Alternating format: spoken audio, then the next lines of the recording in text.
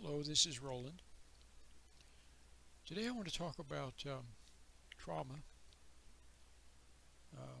traumatic stress that children suffer. Um, Many people are carrying around baggage from the past. A lot of people have issues that go all the way back to childhood. In fact, most people, you could say all people do. You see, little children, as I've always said, are little people. Little children are little people. And they're very sensitive. And as I said in a previous video that I made, children are also resilient. They are resilient and they have love, a lot of love, which is a protection. Love is a protection. Remember, was it Paul? I believe it was Paul who said, perfect love casts out fear. You see, that's an example of how love is a protection. I remember I heard a story one time. This is an aside, but I want to tell it anyway. I'll get back to the topic shortly. It is germane to the topic, but it's it's off on a tangent, but I can't resist.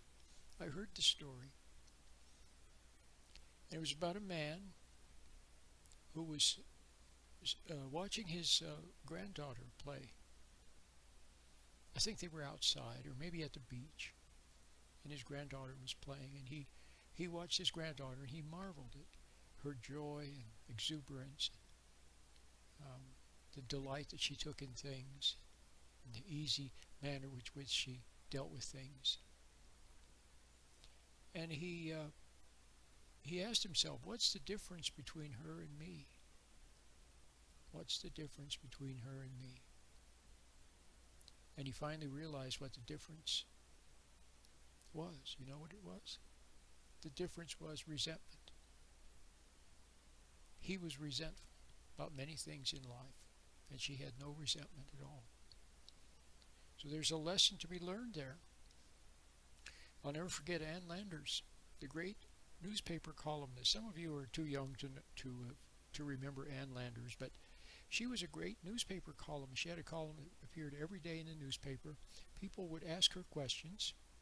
Dear Abby was the other. Remember Dear Abby? So there was Ann Landers and there was Dear Abby. And Ann Landers would answer questions in the newspaper. It was always fun to read. People would send in their personal problems or relationship issues or family issues, and she would, or work issues, and she would answer them. She was quite good at it. But toward the end of her career, after many, many years, decades, I think, of answering questions, somebody asked her, if you could give people one piece of advice, just one piece of advice, what would you tell them? And you know what her answer was? She said, I would tell people to be more forgiving. To be more forgiving. So those two little stories contain a very vital key for you, especially if when you were a child, if your father wasn't there for you, if your mom was too much in some way, always sick, or always bossing you around, or putting you down, or playing favorites, or pressuring you. Other kids pressured you. There were bullies, and there was school pressure, and ambition pressure, and peer pressure, all kinds of pressure. And somehow your dad wasn't there for you. Okay? And then things happened because of neglect, because of a terrible school system, because your parents were unaware. See, they had issues. Undoubtedly your parents, if you're like most people, your parents had issues. And they got caught up in their issues. And somehow when they got caught up in their issues, they weren't there for you. Okay? In the right way. Now some of you had rotten parents, and then you suffered for it. Others of you had decent parents. Decent. Your mom was decent, your dad was decent. They were good people. But even though they were good people, there were still issues. In some way, perhaps, undoubtedly, your father wasn't there for you. He may have been there at home every night, watching television or reading the newspaper, but he wasn't emotionally there for you somehow. Somehow you needed Father to be stronger than the world.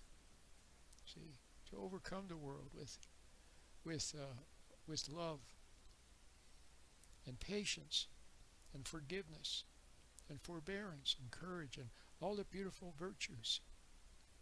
Okay? You needed your parents to be like a prince and a princess. But alas, your parents had feet of clay and they made mistakes. Okay? They made mistakes. They did the best they could, but they made mistakes.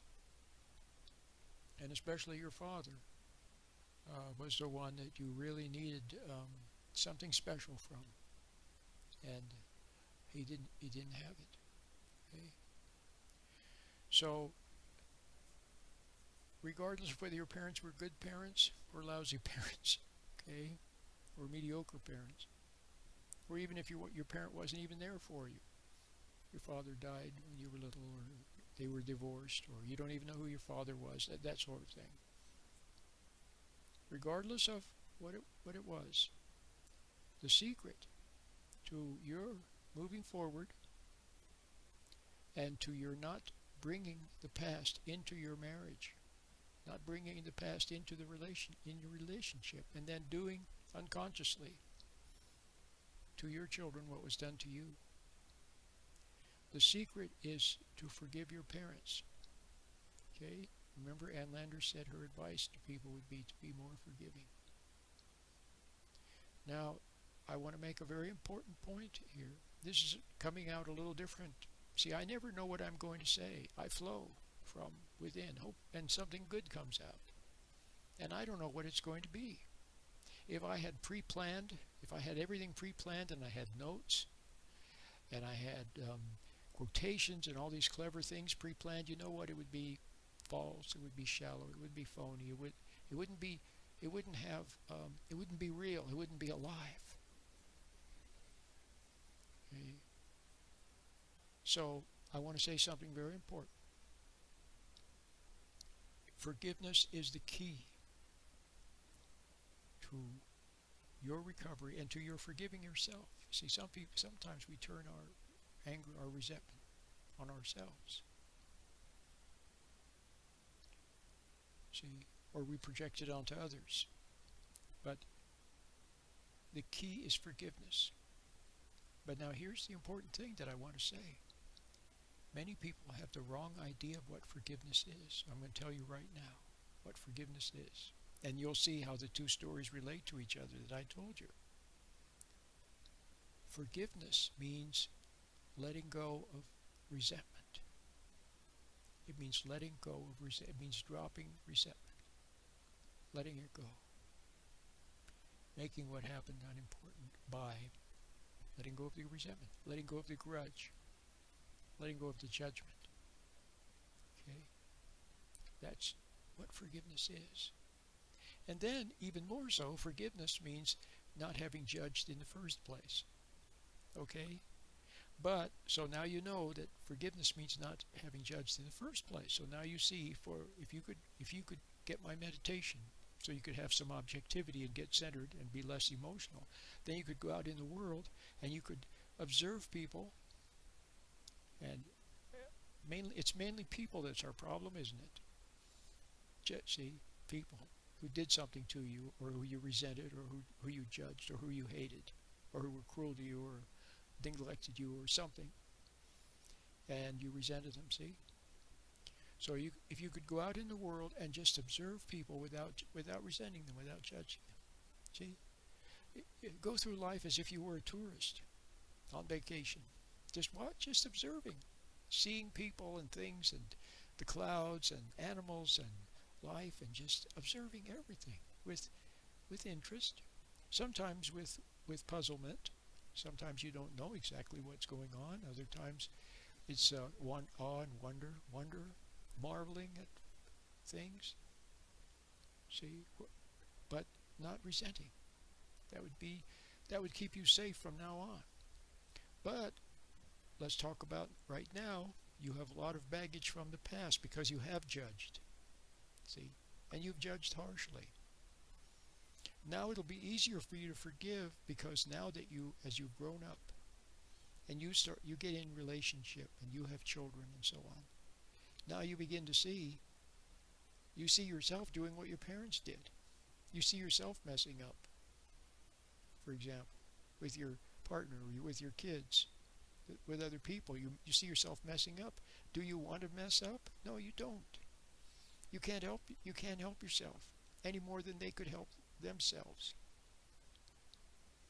See, they weren't deliberately. It's very unlikely that they were deliberately being cruel to you. It's possible. There are some wicked people in the world, very wicked people, who are deliberately cruel. So it's possible. Okay? But most likely, your parents, see, were just regular people, and they couldn't stop them. They couldn't stop themselves. What was in them? See, what happened to them when they were children? They resented their parents, and then they were under a compulsion to pass it on to you. They didn't want to be cruel. See? So now if you can see that, then it makes it easier to forgive. Now that you're an adult and you see yourself messing up and you don't want to, now you can see that your parents were in the same boat. So they weren't deliberately being cruel. So now you can forgive them. See, it's easier to forgive. And what does forgiveness mean? Let's get back to that again. It's very important. It means letting go of judgment.